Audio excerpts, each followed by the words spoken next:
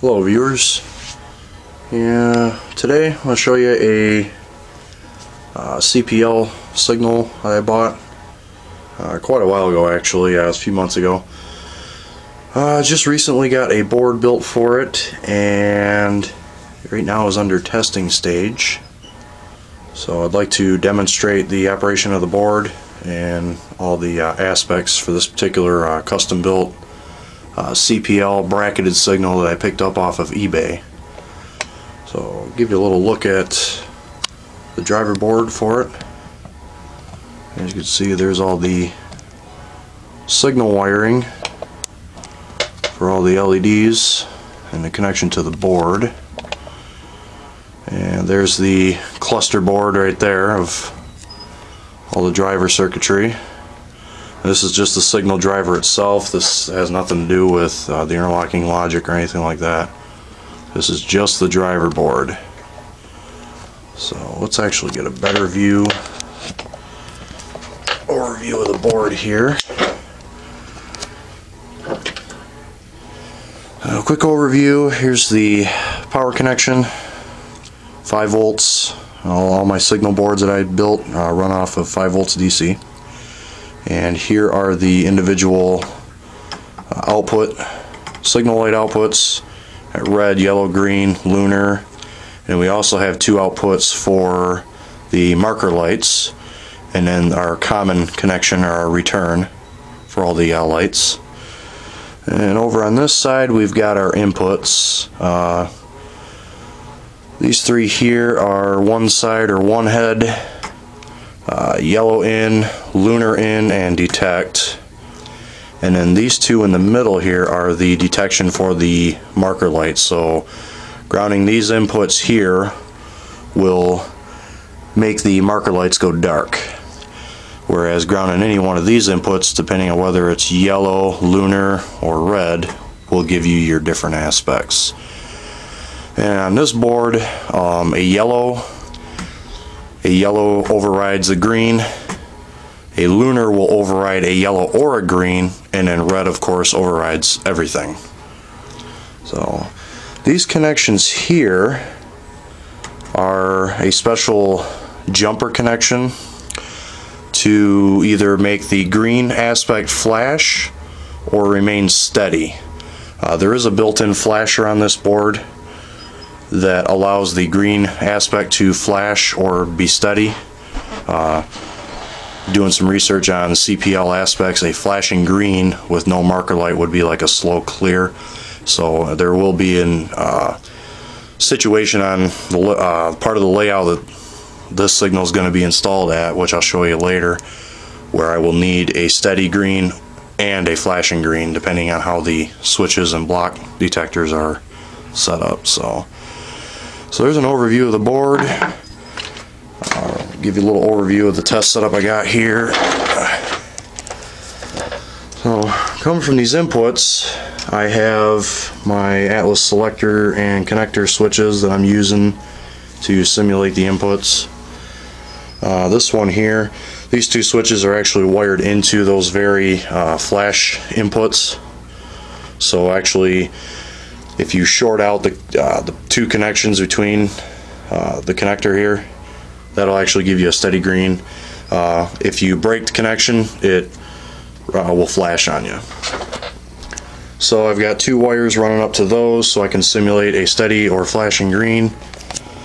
And then your 4 switches, 1 for your marker light, red, lunar, and yellow. And of course, if every switch is off, you'll get a green and a marker light. So 4 switches for one signal head, and then the 4 switches for the other signal head. So that's an overview of the test setup. Now let's do some demonstration of the actual signal board itself. And to do that, set up the tripod. I'm going to kill the fluorescent light right above here, give you a little bit of a better view. That light is kind of bright, so hopefully that'll be a little bit of an easier, give a little bit of an easier view. So let's go ahead and do the left-hand signal first. So we'll start off with the most favorable aspect that any locomotive engineer would want to see, and that would be your clear. So for a CPL, that would be a marker light and a green, vertical green lights. Yep, wrong signal. Let's do the left signal first. There we go. So 2 vertical greens and a marker light overhead indicates a clear or proceed indication. Now let's do an approach. So a diagonal yellow with a marker light overhead would be an approach aspect. And to do a lunar, we need to activate the input on the marker light and the lunar input, and that gives you a lunar aspect or a restricting. And then of course the final input would give you a red. So we just did the basic clear, approach, restricting, and stop for that particular signal. Now let's do a slow clear and a slow approach and a stop. So let's see. Okay. Make that a flashing green. There we go. So 2 vertical flashing greens would be a slow clear. And note also too that the marker light here is dark. So anytime you have a slow aspect, the marker light will be dark. And that goes the same with a slow approach. Just a diagonal yellow with the dark marker light. And then of course you get your lunar again and your stop. So let's go to the right hand signal this time, and we'll cycle through the aspects again. We'll give it a clear, 2 vertical greens with a marker light lit over top, and let's see, an approach, so diagonal yellows with a marker light overhead. And then let's do a restricting, so we're gonna deactivate the marker light and flip it over to a restricting. Move the camera over so you can see that just a little bit. And then of course a stop. So now let's do the slow aspects. So there you have it, 2 vertical greens flashing, gives you a slow clear, and the same thing like with the other signal. Diagonal yellow with no marker light overhead would be a slow approach, and then you're restricting again of course, and your stop. So really not much to it. This particular signal just has the 1 set of marker lights. So there's really not very many aspects that can be created, but based on the track arrangement where this will be installed, that it's enough to do how I want to wire it up. So let's take a look at the track arrangement. Turn the light back on. And I'll grab the camera and go over to the track arrangement. Now here is the upper level. This signal will be installed in the upper level track work. The track in question is going to be this interlocking here. And as you can see, I've got the 2 mains, main 1 and main 2, or as I sometimes call them, inside main, outside main for short.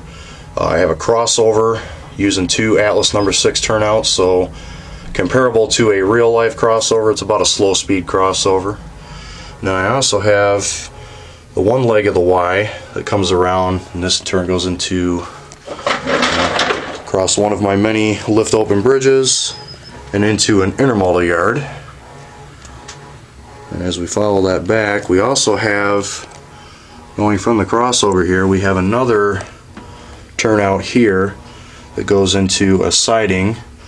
But we also have a diamond that crosses both mains. Now, and this would actually be the other leg of the Y coming around to the inner multi-guard.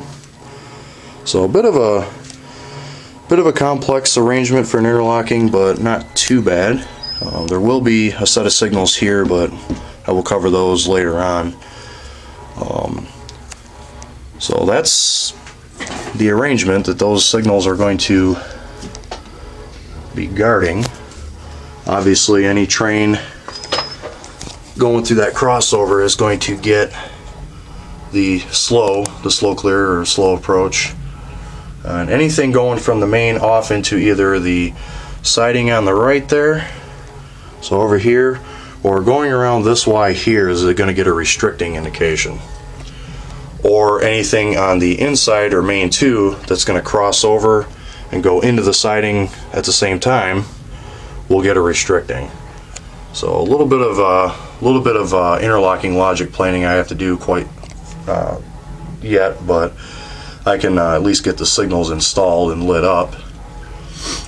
So once I do that, I will post another video of them in operation. Hope you enjoyed this little introduction to the first and only CPL installation on my layout, and feel free to comment, rate, and subscribe. Thanks for viewing. Have a good one.